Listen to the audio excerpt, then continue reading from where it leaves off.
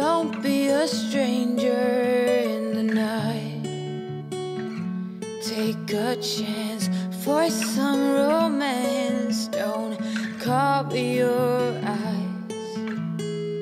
Willow trees know you. Welcome back to another video, guys, and in this video I'm going to show you how I put together these awesome enclosures for my frill-neck lizard Billy, and also another Gillen's monitor enclosure down here for Gilbert and Jill, my original pair of gilleni.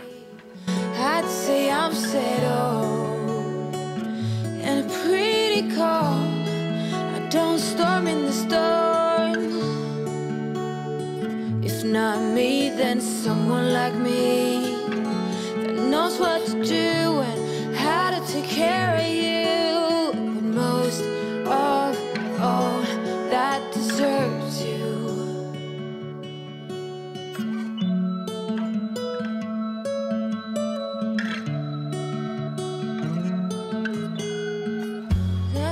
So before we do get stuck into this video, guys, I do want to kind of touch base and let you know that we have had another sponsored jump on board for this channel.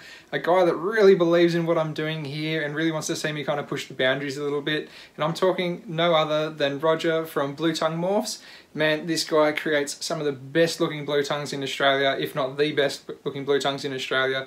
And I cannot believe the kind of colour morphs and stuff that are out there these days, because I've got my head well and truly out of the morph game as far as blue tongues and carpets and all that sort of stuff go. He's really boosting things here a little bit, and I really appreciate his support. So guys, make sure you do go over to Blue Tongue Morphs on Instagram and Facebook and give them a like to see all these crazy coloured blue tongues that he's got going on. He's got some absolutely spectacular looking animals that are absolutely stellar. Alright guys, with that being said, let's jump in and let's see how I freshened up these two boxes for my Gillens and also my frill-neck lizard Billy. These enclosures were in somewhat rough shape because they've been used for a couple of years now. They've had a couple of backgrounds and things put inside of them, and this tank in particular was actually originally used for my original pair of gilleni and also my Kimberley rock monitor. After the Kimberley rock monitor moved out, I decided to turn it into one big tank essentially by removing the middle floor in between the two enclosures. This was awesome, and I'm glad that I kind of had this opportunity because it meant that my enclosure costs were next to none because I've already had the boxes themselves. But there was a little bit of cleaning to be done. I wanted to start with all fresh substrate because this stuff was kind of an old mix that I've been using for ages, where it was like crushed granite and coir peat and sand. And what I wanted to do is really kind of just wipe down these walls and clean them up before I actually ended up putting the backgrounds inside of them. Again, we're doing the same sort of process that I did in the monitor corner, where I'm using aluminium boards with the vinyl wrapped over the top of them, just for the ease of being able to put them in so instantly, and it's just being done. It is more costly, but in the same time, it's ease of application for me. And me being on a time frame before my kid came out, it was worthwhile. Here you can actually see the backgrounds in their full glory. It's obviously going to look a lot better inside of the enclosures themselves. And we've got this one here for Billy the Frilly as well.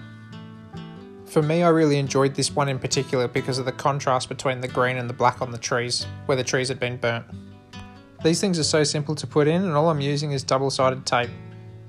It's easy to put on the back of the aluminium and then just press these boards into place.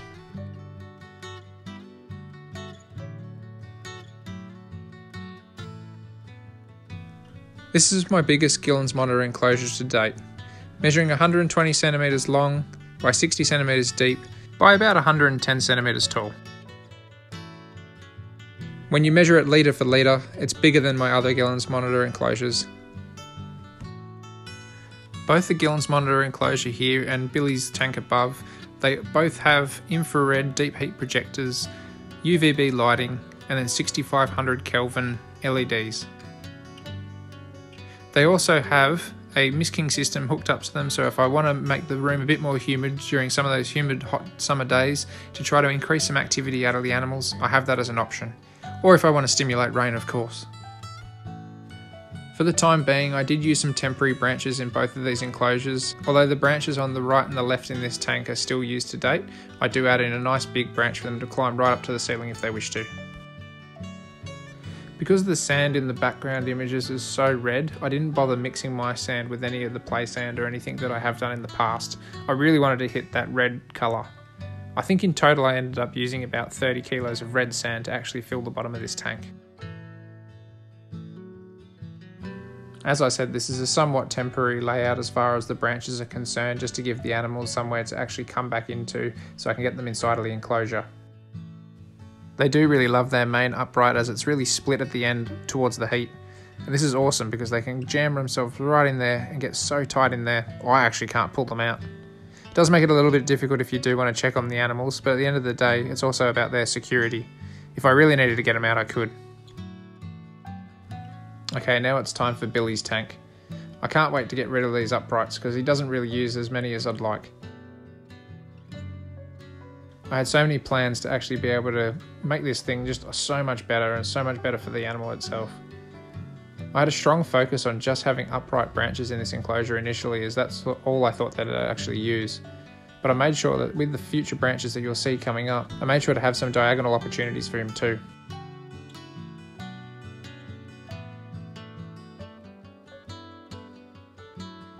This particular background fits so nice and snug, it was almost hard to get it in. But again, we're just following that same process of double-sided taping these boards into place.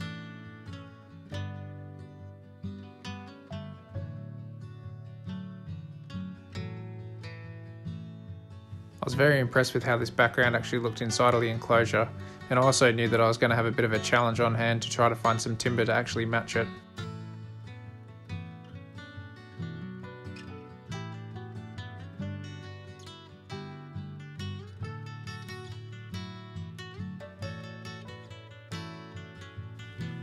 For the time being, I chucked Billy's old kind of log structure in there and just filled it up with a tiny bit of Yuki mulch so he had some substrate in there.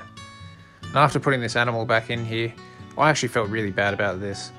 I was looking at this enclosure going, man, I've been keeping this animal so wrong for so many years and I just have to do him more justice. So my main thought was to be able to actually provide him floor-to-ceiling branches and different sort of opportunities, different thicknesses and different angles in particular.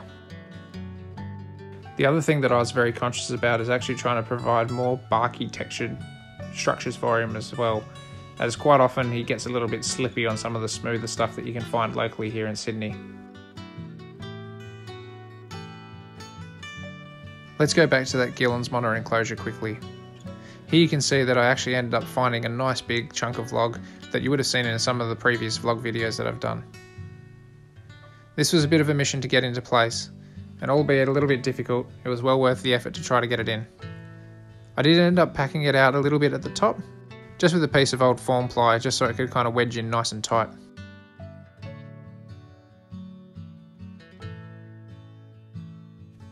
Once I'd replaced the LED and fixed the actual log into place, I added in the new pieces of glass. I was stoked to finally have these pieces into the enclosure, just because I finally got a full view of what it's actually going to look like long term. I have to say I was pretty impressed with myself on this one, as it allows different sorts of opportunities for these lizards to actually bask on. Not only that, it also gives them the opportunity of thicker logs than what I'd usually put in most of my enclosures for these guys. It's all about opportunities, right? If we give them more, then they can choose where they want to go. And at least you've given them the option.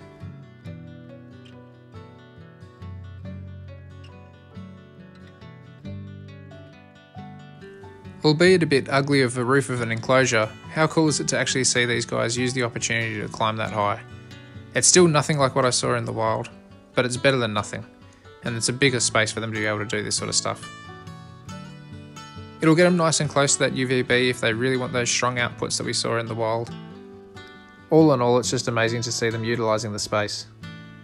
I can't wait to add a little bit more enrichment inside of this enclosure as far as, gum tree branch holders and things like that, which we'll do later on in this video. I think by adding a little bit of cover in there, it'll actually increase the activity of these animals as well. But it's cool to be able to see them cruise around in this enclosure and use the different branches for different sorts of activities.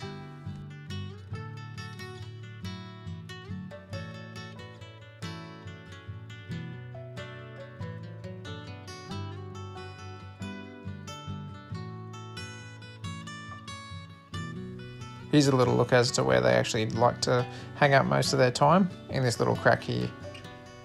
I think long term I still will add some more hollows and things inside of this enclosure. Back onto Billy's log situation. After I'd found a few pieces that I was happy with, I found that the bark was kind of somewhat I'm going to say a little bit loose on it. I think it would have lasted a fair while, but I think long term I wanted to do something to make it a little bit more secure. So what I did is I thought I'd have a bit of an experiment, and I thought I'd crack out some PVA glue. PVA glue is just a basic woodworking glue that's non-toxic. So what I decided to do was basically just paint down these branches to help try to secure the bark into place. I gave these branches 3 or 4 coats, I can't quite remember. There was a few coats to kind of secure all this bark into place. It was quite time consuming, but I think long term it's going to be worth it. You do lose a little bit of texture by doing this with the glue, but in saying that, it's barely noticeable unless you're really, nitpicking and looking at it finely. I may be a little bit critical on myself of this, but you can see here how much I have to try to rough it up, and none of it's coming loose. I figured if I could kind of keep the main texture to it long term, that was my main goal. Because these little claws are going to be digging into this all the time. I mean, worst case, if this doesn't work, I toss it out and start again. From there, I really had to match the colours with what was actually on the image on the background. So what I decided to use was again non-toxic acrylic paint, and I basically used black and white. I started off with a light grey. From there, I did different shades of darker greys, gradually building it up to a black to kind of resemble a bit of a burnt tree trunk. I really wanted that to be a bit of a focus, just so there was a bit of a focal point inside of the enclosure, and also I really like that kind of charred look. Again, it'll be really interesting to see how the paint goes long term with the lizard's nails.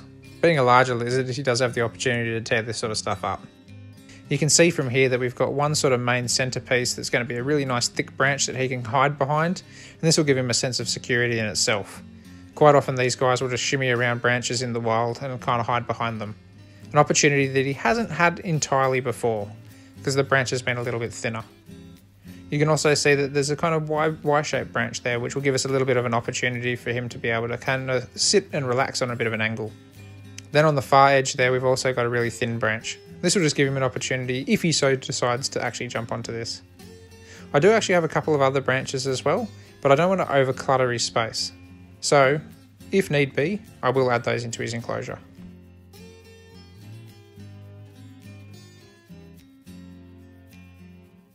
As I was saying earlier, I was going to add a little bit more colour into these branches as well, and I did that just by mixing some simple browns and yellows together to kind of create an almost, I'm going to call it a bit of a greeny brown sort of look, and just try to kind of just add some other features to the branches so they weren't just so greyed out. This ended up just giving a bit more pop to the branches, and long term I reckon this will make it just a little bit more interesting as per the branches on the back of the image in the enclosure.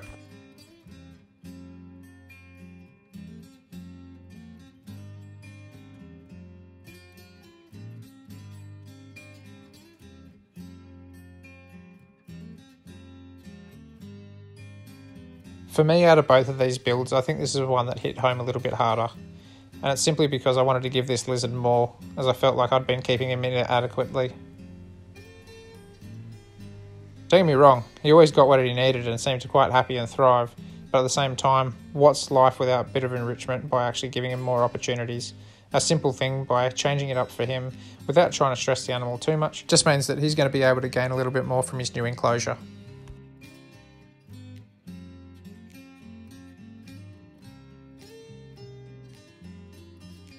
I used a variety of small brackets and screws to be able to fix these guys into place, just to make sure that they're not going to wobble around and cause any accidents. I did this so by also putting screws down through the roof of the enclosure, as well as some brackets inside of the enclosure, and then covering them in a little bit of acrylic paint just to kind of make them blend a little bit more. For Billy's enclosure being up a little bit taller, I decided to just go with Yuki mulch. It's a pretty forested sort of area from where I took this image, so I decided Yuki mulch was probably a bit more appropriate than just sand, just so that it's a little bit lighter for the enclosure below. It's a very simple substrate to use and I've quite enjoyed it over time. Fish Organics and Reptile Supplies supplied me with some good quality gum leaves for this enclosure. I really like these ones too because they kind of give it a bit more of a feel of like a bit of a forest floor.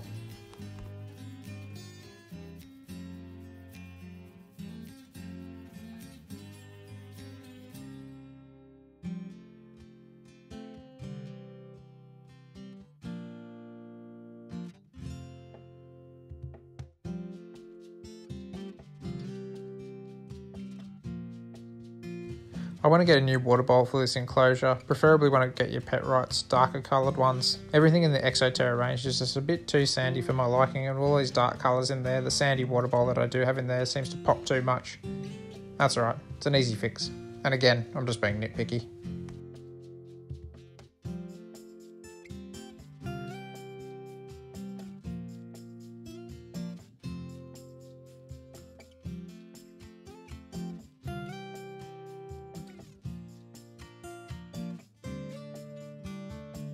This is a pretty special moment to be able to put this animal in this enclosure and make him look at home.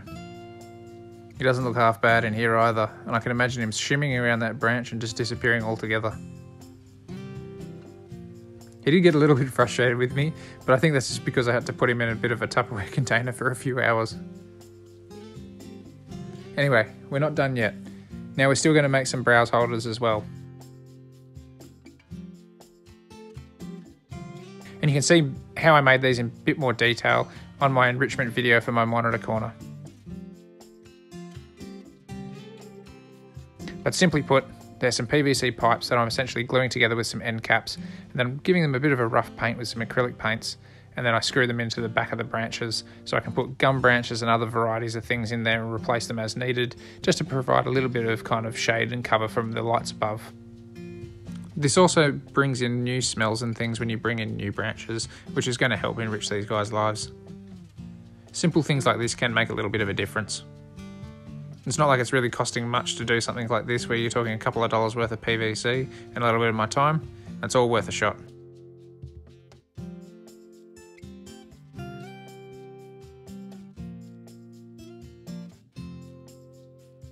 I just used some small button screws to secure these holders into place. Usually I'd use a drill, but the animals were still in the enclosure, so I decided to keep the noise down for them. Something to note is I actually went back and actually took these holders out again and repainted them with another coat, just to try to match colours a little bit better.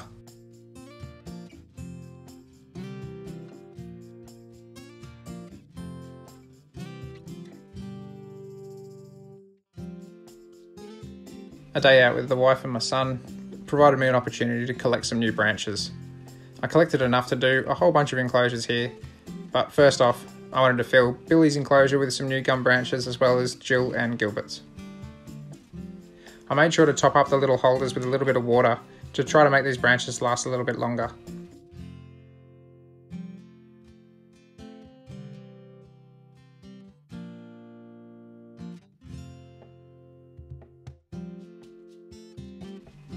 A great tip that was given to me by one of my viewers was to cut the branches on a bit of a 45-degree angle. Here's a pretty poor shot of how I cut it. I did make sure to cut some of the other ones a little bit more clean. But apparently this just helps with wicking up water and making the branches last a little bit longer in the little bit of water that is inside of these tiny little holders.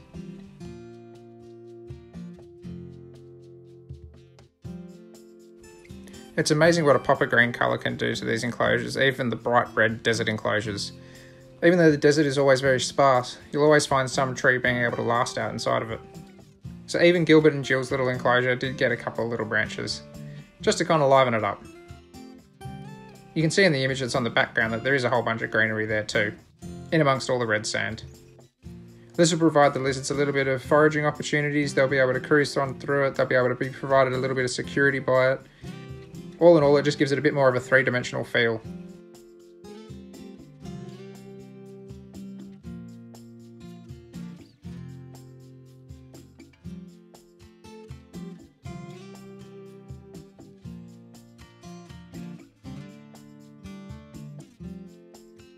Well, there you have it, guys. Another video done here, another couple of enclosures ticked off the list. I'm super stoked with these ones, and in particular Billy's enclosure, man. I just love the black and the green pop on this enclosure. I think it's absolutely awesome. I really do dig the gilleni enclosure too, just because it's a really big enclosure for gilleni, and you know, I have aims to kind of build almost like a gilleni room one day, where I can kind of just come into a room and it almost be like the centre of Australia.